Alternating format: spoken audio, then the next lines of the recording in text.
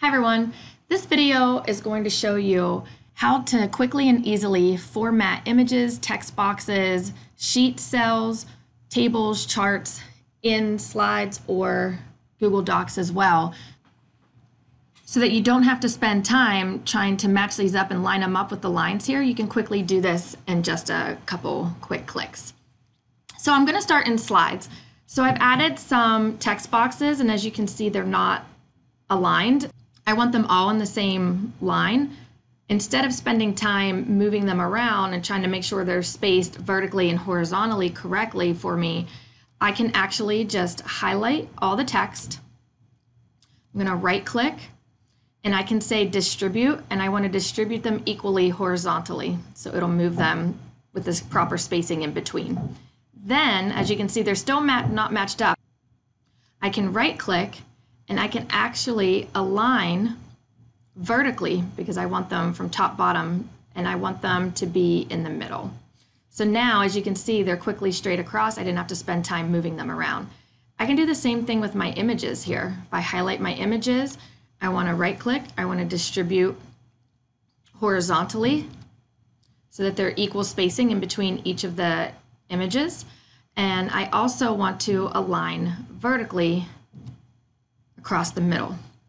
So now they're all nicely fit into one nice line.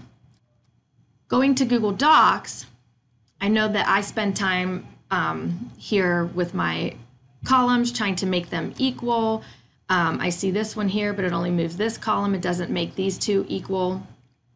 So what I can do is I can actually highlight the columns that I want and right click and scroll down, and I want to say distribute my columns. So this will distribute them evenly. But I actually noticed that I don't want this to be so big because it's just the title of the topic.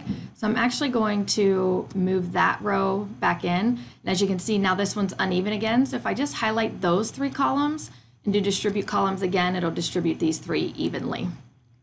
You can also do this with the rows in a table or chart.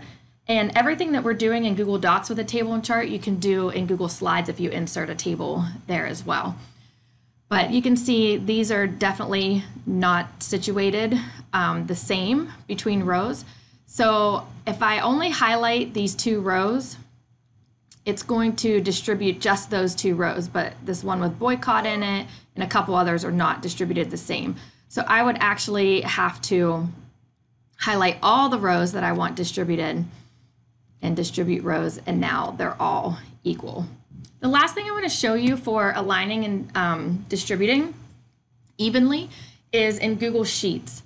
So I have this little database here, and I want to make all these columns the same, equal. So I can actually highlight all the columns and then just select one and get my double cursor here and drag it. So if that's what I want all the columns to be equal to in size, I do that, and each column ends up being that way. But then I look at this and I say, well, that's just too big. I don't want it to be like that. I actually want to make it smaller, or I just want the username to be smaller. So if I get my double arrow right next to column C, I can actually double click and it ends up taking it down to the largest word here.